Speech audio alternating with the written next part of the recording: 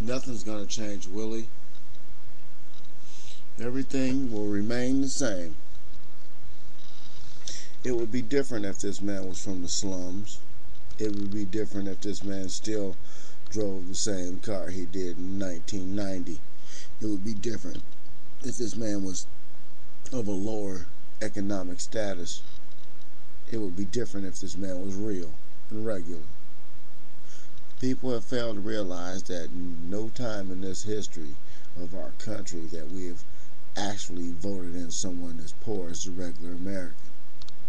If me or you could have walked up there and became the president of the United States, if you and the guy next door to you could have became the president and vice president of the country, somebody from nothing who still has a glimpse of nothing, who can still see nothing right there, if that person would have became president, then we would truly see change.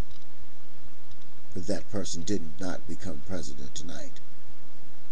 Yes, this person became the president and he happens to be as brown as we are.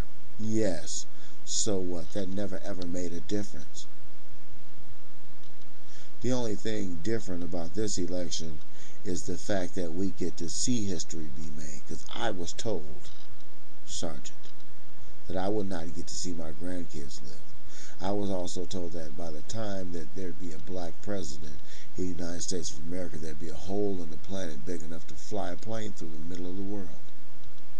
I was told this by black people, that in my lifetime I would never see what I've seen tonight. So after seeing the impossible, what is the outcome? And it's come to my belief, and in my opinion, that nothing is going to become of this.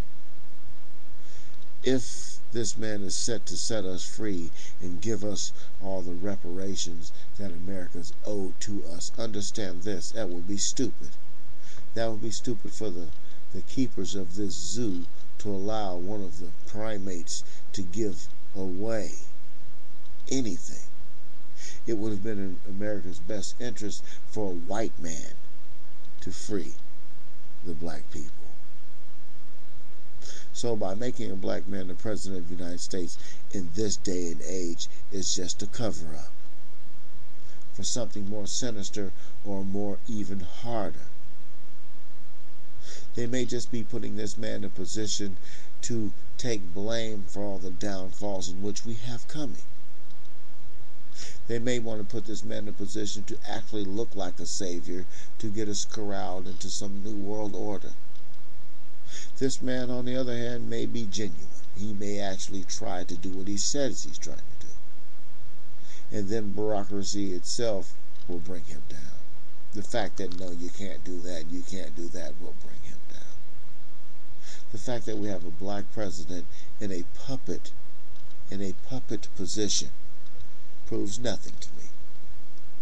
I'm just glad I got to see this in my time.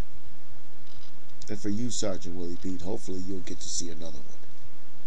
Because I'll be long gone before I'll see another black president. And you'll be just getting gray.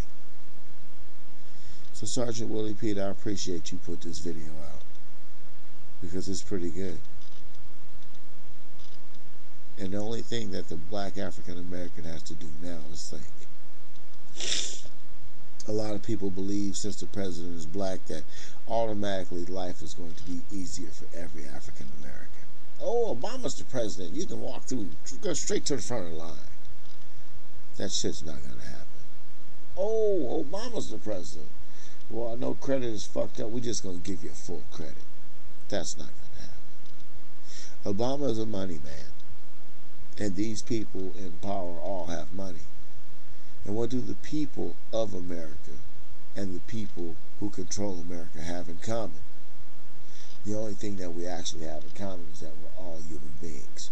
And that's it. After that, there is nothing. So yes, good, Barack won, yee, whoopee, big whoop.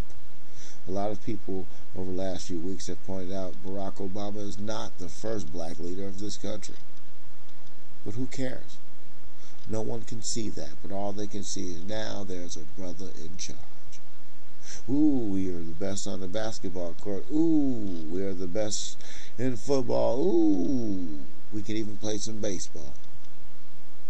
But can we do this? It wasn't just recently when a black man could be the quarterback of a football team. Even though Warren Moon was the first, Doug Williams was a great one.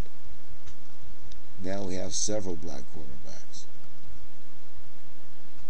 We have several black general managers. We have several black coaches. But we don't have several black leaders. We have one black leader.